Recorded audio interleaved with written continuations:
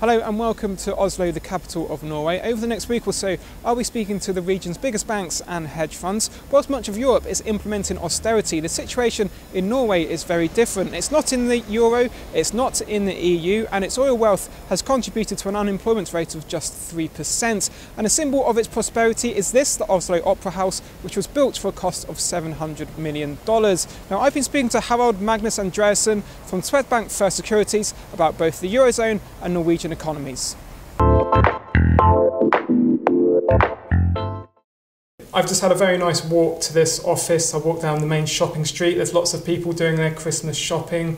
Also walked past the bars and the restaurants there filling up. And this area we're now is pretty magnificent as well. So would it be fair to say that Norwegians are having it pretty good at the moment compared to the rest of Europe? Well, at least compared to some countries in Europe. I mean, unemployment rate is down to 3%. And in some countries they're far worse off, like 25% in Spain and Greece. But still, I mean, Germany has an unemployment rate at slightly above 5%. So it's not that unique in Europe that the labour market is strong. This might seem a slightly strange question, but if unemployment rate's at 3%, is that too low? Because there's this argument that there should be a slightly more unemployment. Well, still wage inflation is at 4%. And of course that's a bit too high compared to other countries today. But over time 4% in wage inflation is not that much. We got an inflation target at 2.5%. And normally productivity is increasing by more than 1.5%. So 4% is in fact a bit too low if you want to achieve 2.5% inflation, which is the inflation target. But I think the target is a bit too high, and I think that wage inflation perhaps is somewhat too high if you take from a cost basis and compare to our competitors. But I think the Norwegian market, labour market, is a strange market. And I think it's pretty well organized. If you take the long-term averages between unemployment and wage inflation, Norway has the best Phillips curve in the sense that we do not need high unemployment in order to get wage inflation down. I think the reason is that the trade unions are quite responsible. They're not behaving like we have seen in some other European countries. So if there's just a whisper about the possibility of higher unemployment due to a slowdown in the business cycle, then the trade unions say, of course, we want to be moderate. We want to get wage inflation down, and they have done so repeatedly.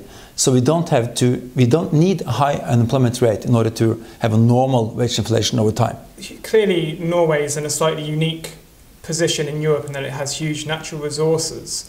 But does that insulate it from what's going on in the rest of the world economy? No, it doesn't. And normally the business cycle in Norway is quite similar to the business cycle abroad. That's not mainly through the trade channel that exports, of course, partly due to exports and import competition. But the main reason why the business cycles usually are quite similar is that we are doing the same things as people and banks and companies in other countries. So in good times, people are optimistic, the banks are optimistic, and the economy is booming. And in fact, we had a quite sharp slowdown during the financial crisis, and we had a recession in Norway too, with a contraction in GDP not seen in more than 20 years. And people think that was due to the crisis abroad. But if you look at the figures, net exports from Norway grew. Okay, exports, they slowed down. But imports fell much more due to the a sharp decline in domestic demand. I think for the first time in history, we have seen a country got a windfall gain from natural resources without spending a lot of that money, at least within a democracy. What the politicians in Norway have done, I think, is quite impressive.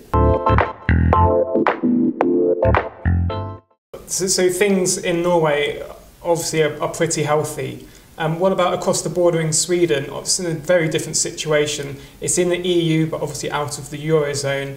But aren't there signs that Sweden's getting dragged into the Eurozone crisis more and more? Yeah, and that's because Sweden is exporting more capital goods and producing and exporting capital goods. We don't that part of the industry, manufacturing industry, is not that large in Norway.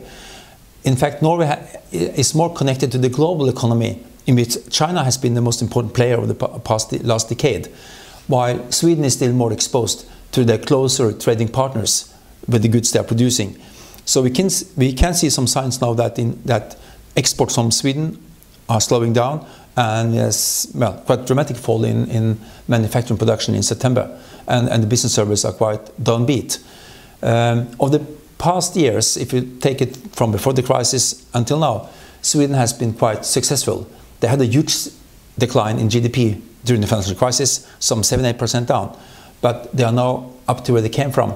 And if you take it per capita, per inhabitant, in Sweden and Norway, we have followed, if you compare it to before the crisis until now, we are almost at the same level.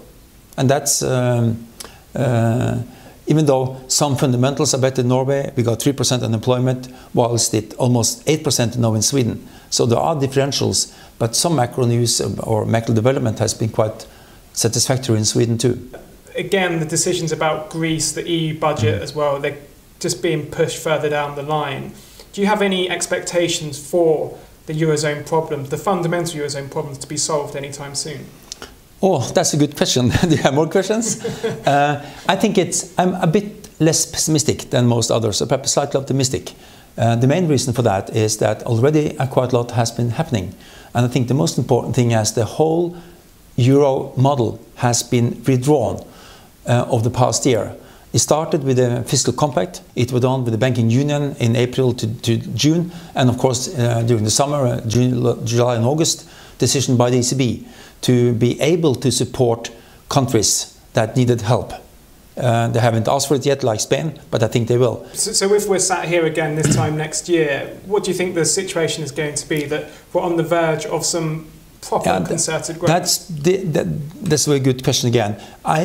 My best wishes for the next year would certainly be that we'll see that unemployment will not increase that much anymore. We can eye a peak at unemployment rates. Exports from the Eurozone is now record high. The Eurozone is running a current account surplus, and the currency is, well, historically not versus the dollar, but trade weighted is quite low. It's quite cheap, so it's quite competitive. And I think we'll see further strengthening of the southern countries on their current account side, and that implies higher production over time. And I think we'll see that the cost level has come down so far, and the companies have learned in the south how to get out, how to export. So they will get some more stimulus from higher net exports. But we need to see that during the next 12 months. If there are no signs of anything getting better, something will happen on the policy side. Well, that's all for now. Next time we'll be hearing from Harald Magnus Andreassen, who will be discussing China. But from Oslo Opera House, goodbye.